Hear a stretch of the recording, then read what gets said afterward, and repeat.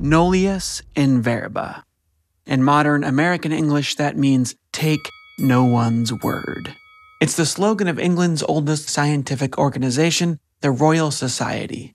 At first glance, this slogan might seem a little bit antisocial, but the strict following of this simple rule, I would say, is the reason science is so incredibly productive. In science, there is no pope, no dictator, no king, at least there's not supposed to be. Instead, observation rules supreme. Do you think you discovered something interesting? Okay, show us.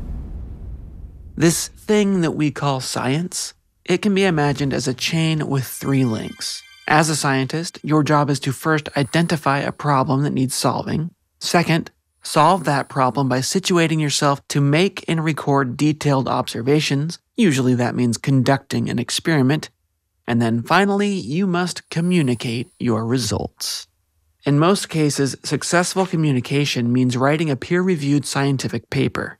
One written so well that other people will actually want to read it. They need to understand it when they read it, and the paper also needs enough detail so that if any reader doubts your claims, they can redo your experiment and make the same or similar observations for themselves. Nullius in verba. Take no one's word. Ultimately, any piece of research is only as good as its weakest link. However strong the first 2 links are, if the writing is weak, the chain will break. What's the point of doing all that difficult research if no one is ever going to learn about it, right? Normally, here on the Stated Clearly YouTube channel, I write all of the scripts for these animations myself. But today's video is special. It's a book review, and most of what you just heard me say came directly from this new book, Scientific Papers Made Easy: How to Write with Clarity and Impact in the Life Sciences. It functions as an entire course on how to write a good scientific paper, one that will actually be read and understood. In other words, this little book is about how to take your research and state it clearly.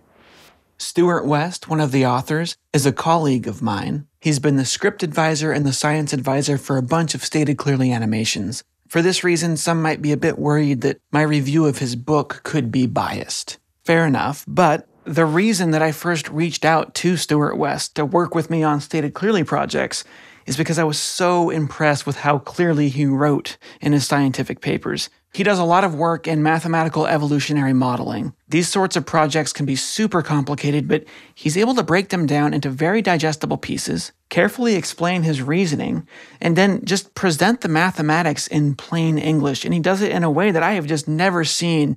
Now that he's written a book showing other scientists how they can do this as well, of course, I am going to promote this as far and wide as I possibly can. Lindsay Turnbull studies plant ecology. Along with her many scientific papers, she also writes for the general public, where extreme clarity is essential for success. These people know what they're doing. If you know a scientist, please share this video with them, because during my career as a science educator, I have read hundreds of research papers, and I'm sad to report that much of modern scientific writing, it is mind-numbingly complicated, and often for no good reason. Check out this paper written by the late Stephen Jay Gould. Keep in mind when you look at this that Professor Gould was an amazing public speaker and an amazing science writer when his aim was to connect with students or the general public. But when he was writing for other scientists, he fell into this trap, a very common trap, of thinking that he must use excessive science speak. By science speak, I mean this snobby mixture of jargon overkill, jargon not for the sake of clarity, but for the sake of showing off how many words one knows, jargon overkill combined with needlessly long, brain-twisting sentences. I dare you to try to understand just the first string of words in the abstract of this paper he wrote here. Seriously, give it a shot. Pause this video, read through just the first sentence, and tell me what you think about it down in the comment section. Admittedly, this is an extra bad case of science writing, but sadly, this brand of word salad, or what I call jargon vomit, this can be found to one degree or another in many, if not most, scientific papers published today. I think it's safe to say that the majority of scientists are not trying to confuse their audiences on purpose, But writing with clarity, it's just a difficult thing to do. It's a skill that must be learned, and that is why this book exists. A standard scientific paper is made of the following parts: title, abstract, introduction, methods, results, and discussion. This book has an entire chapter dedicated to each one of those parts, including bonus chapters on editing, on how to write a cover letter, and then how to make good use of figures. One of my favorite parts of the book is that each little bit of advice is followed by real instances of horrible science writing, and then it follows up that horrible writing with examples of how to rewrite that with clarity and impact. For example here, the addition of soluble nutrients caused plants to achieve a higher final biomass than plants grown with the same volume of water. Translation: the fertilized plants grew larger. I love this so much because if you're a young scientist right now, there really is kind of a weird social pressure to add unnecessary science talk to your papers.